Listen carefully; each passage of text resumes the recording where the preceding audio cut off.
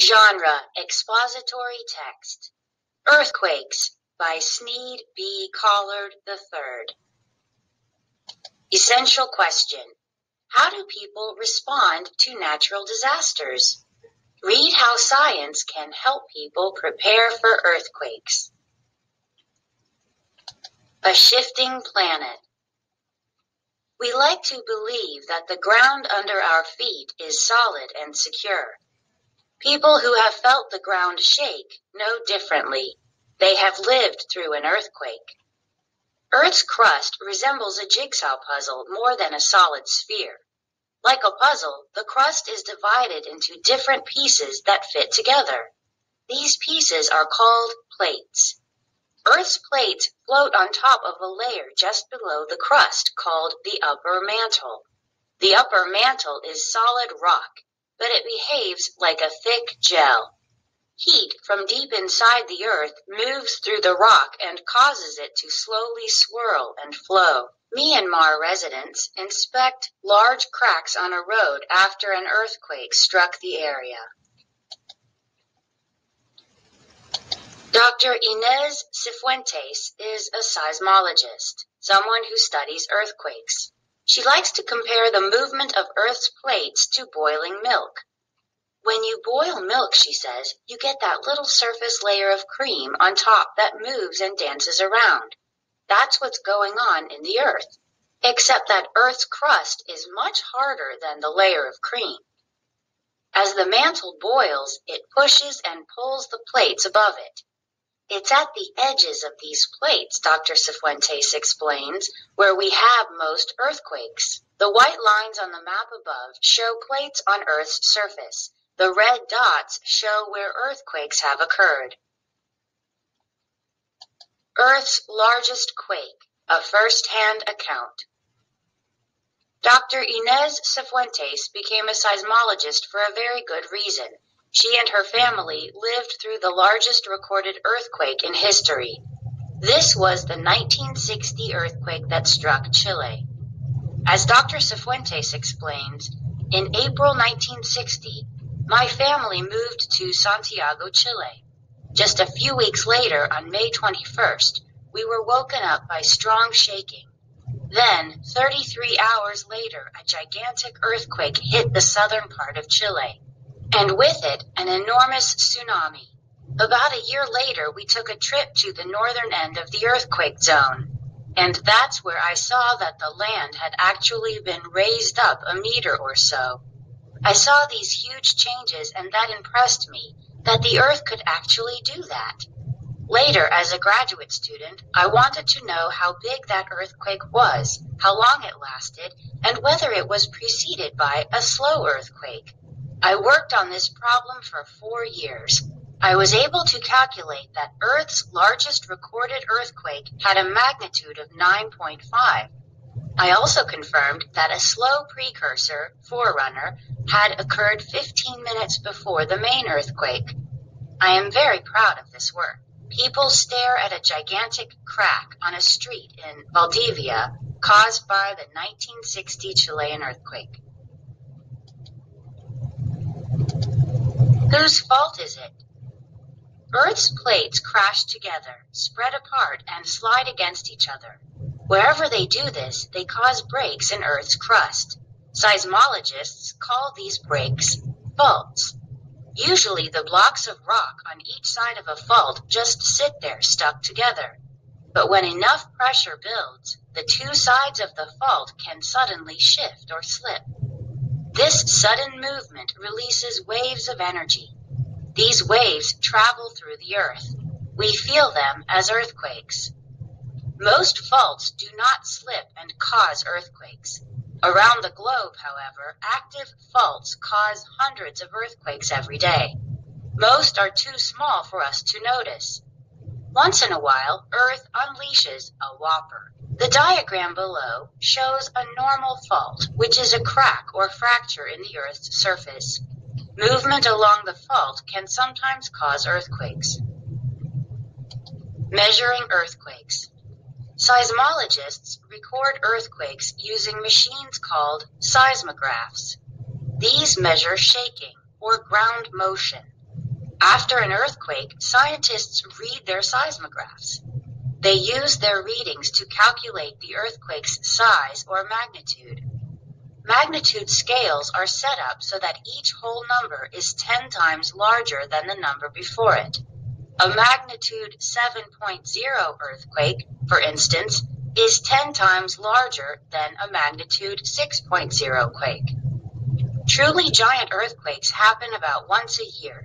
These are quakes with a magnitude of 8.0 or greater. They occur only on very large faults and can cause severe destruction. Dr. Cifuentes explains, the only way you can get an earthquake like the 2011 Japan earthquake is where one of Earth's plates is sliding under another one. This is the only kind of place where you have a fault long enough and wide enough to release that kind of energy. Seismologists gave the 2011 Japan earthquake a 9.0 magnitude. It was the fourth largest earthquake ever recorded. They believe that the earthquake occurred on a fault more than 150 miles, 250 kilometers long. It shook Japan for 3 to 5 minutes. It was so powerful that it altered the geography of the country. Surprisingly, it wasn't the shaking of the ground that did the most damage. A massive wave proved much more destructive. Seismographs help scientists determine the magnitude or size of an earthquake. Tsunami terror. When an earthquake occurs under the ocean, it often moves a substantial amount of water above it.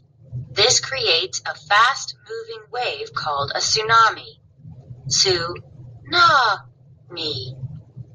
Out at sea, the wave may be only a few feet high. As it reaches shore, however, the wave can tower into a monster. It can hurl water for miles inland. Tsunamis can travel thousands of miles. In 1960, Earth's largest recorded earthquake struck the country of Chile. It produced tsunami waves up to 82 feet, 25 meters high along the coast. The tsunami also raced across the Pacific Ocean at a speed of more than 150 miles per hour.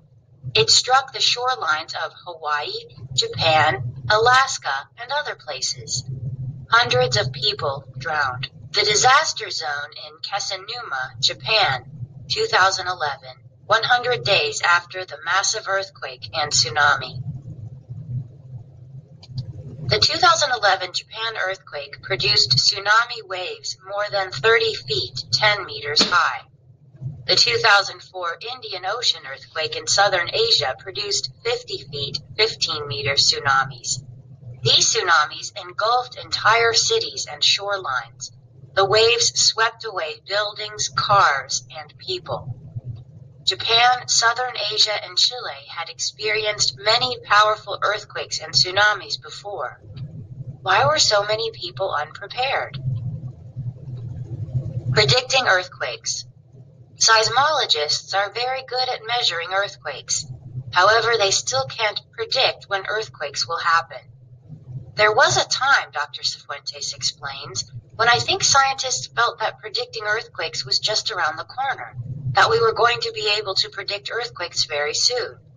But it's clear now that it's not around the corner. In fact, some have given up entirely on predicting earthquakes.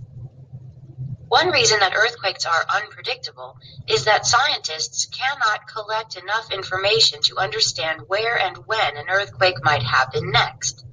Although scientists have placed special instruments in many earthquake zones, earthquakes still surprise us.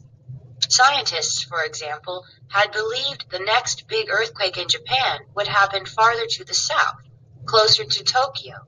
Instead, it struck farther north. A powerful tsunami forced people to flee to the roof of a control tower in a flooded airport. Planning for earthquakes. Even though we can't predict earthquakes, we can prepare for them. Many seismologists help make information available to people so they can plan for and respond to earthquakes. This is especially important near coastal areas. Once the shaking goes on for more than 30 seconds, Dr. Cifuentes says, it's pretty simple. You have to run away from the ocean and run uphill. You have maybe 15 or 20 minutes to reach higher ground. How cities are built also affects how many people survive an earthquake. Cities in many countries have special building laws. Buildings must be strong and flexible. That way they won't collapse during an earthquake. In some countries, however, buildings are often poorly built. The 2010 Haiti earthquake, for example, killed between 46,000 and 316,000 people. Unlike the earthquake in Japan, many of these people were killed by collapsing buildings and falling debris. However, earthquakes don't just destroy. They also create. They help make the mountains, coasts, and other landscapes we see around us, Dr. Cifuentes explains. This is worth remembering as we learn how to predict and survive earthquakes in the future. Utility ducts like this one are being constructed to protect underground wires, cables, and pipes in the event of an earthquake. What to do during an earthquake? If you are indoors, drop to the ground and crawl under a sturdy piece of furniture until the shaking stops. Stay away from glass, windows, outside doors and walls, and anything that could fall, such as a hanging light or fan. Stay in bed if you are there when the earthquake strikes. Protect your head with a pillow. Only move from the bed if there is a heavy light or fan above you. Use a doorway for shelter only if you know it is strongly supported. Stay inside until the shaking stops and it is safe to go outside. Do not use elevators. If you are outdoors, move away from buildings, streetlights, and utility wires. Avoid any space where there is falling debris, such as glass. Once in the open, stay there until the shaking stops. Students raise awareness about earthquakes by participating in a nationwide earthquake drill.